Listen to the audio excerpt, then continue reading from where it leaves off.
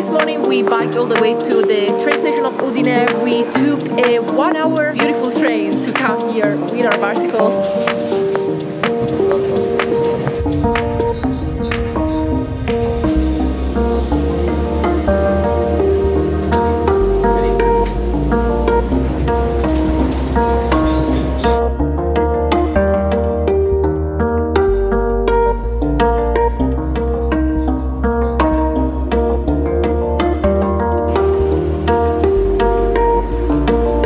Managed to sleep a little bit, I guess. Yes. You want to say what you did last night? I worked. Allora, Giulia è un medico, la scorsa notte aveva un turno di notte di guardia medica, giusto? Si vede la faccia. Ha lavorato molto, quindi non ha dormito granché. Esatto.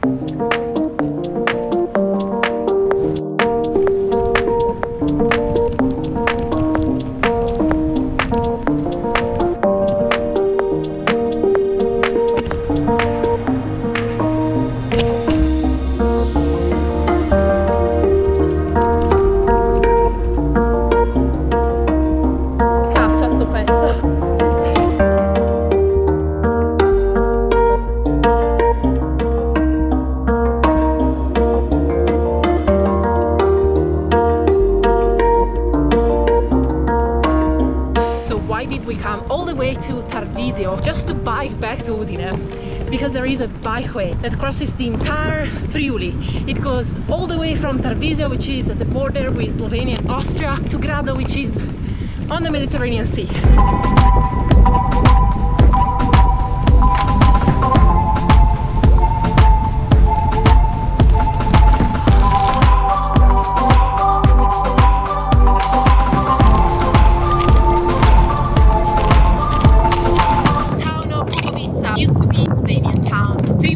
Cheese making. This bike lane used to be a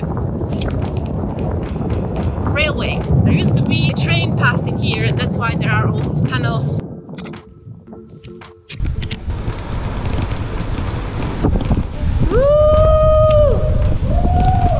Ma quanto fighe sono sti tunnel! Che trip assurdo!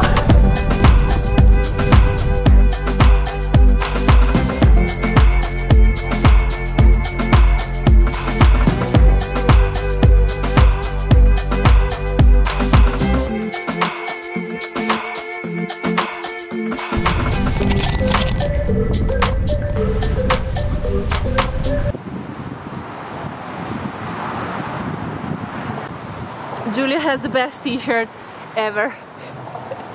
The festival of the Gamberi di Fiume, river shrimps. Notice my uniform. I feel like a professional today, and of course it's nothing mine. Oh, Giulia lended me gloves. Look at this. Grazie Davide, Giulia's partner, who sponsored this uniform, I think. The helmet is by my dad, and the bicycle is by my mother. Bags by my dad, so nothing is mine except the cameras today. Okay, let's go.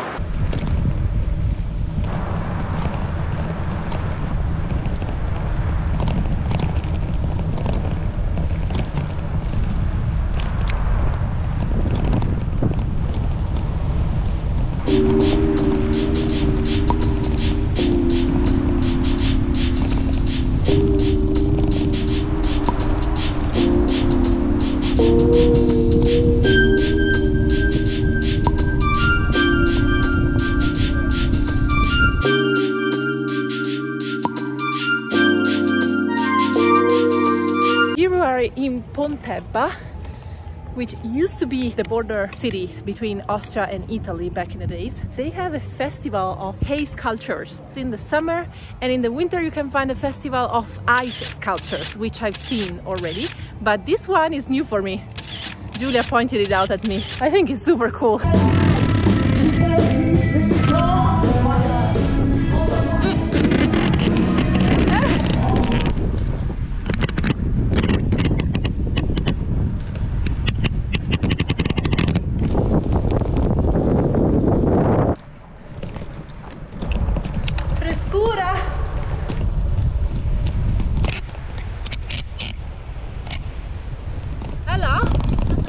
Appena avevo iniziato a tornare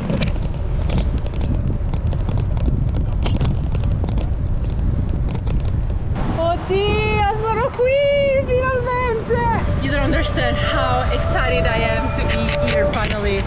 This is a bridge that I always see from below from the road. Since I was a kid, I always wondered how it is on top of it. And then they built this bikeway, and now it's the first time that I'm on the top of this bridge.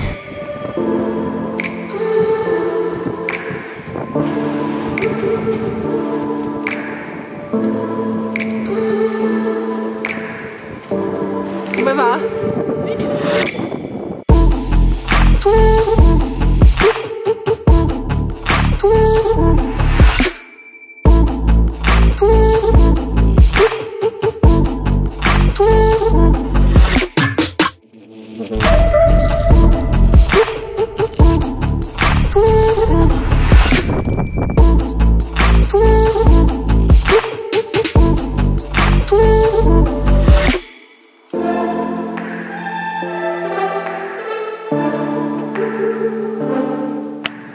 I haven't drank this thing since I was a little kid.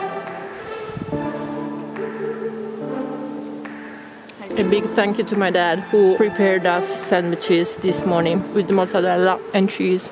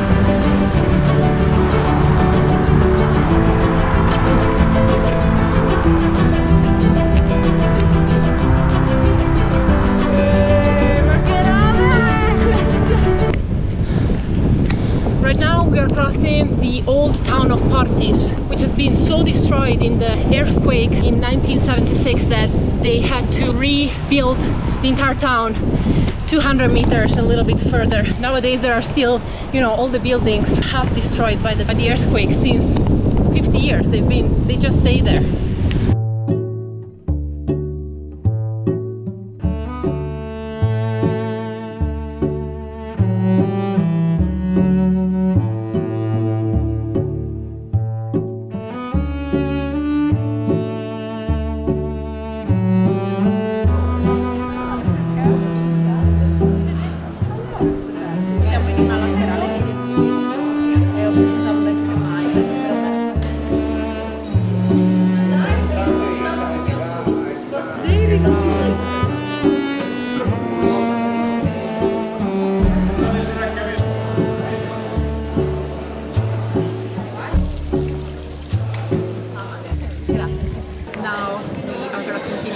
But we're gonna finish the video here, so Yes.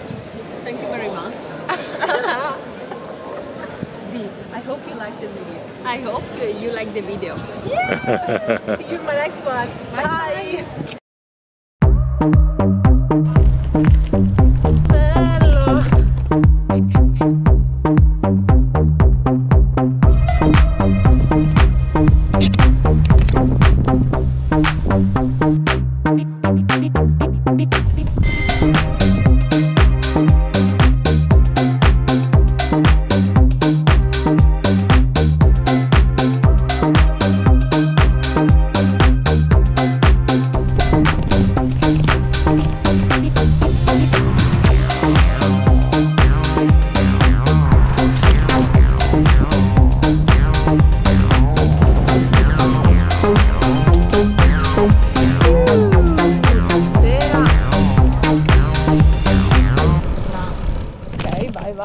Prego.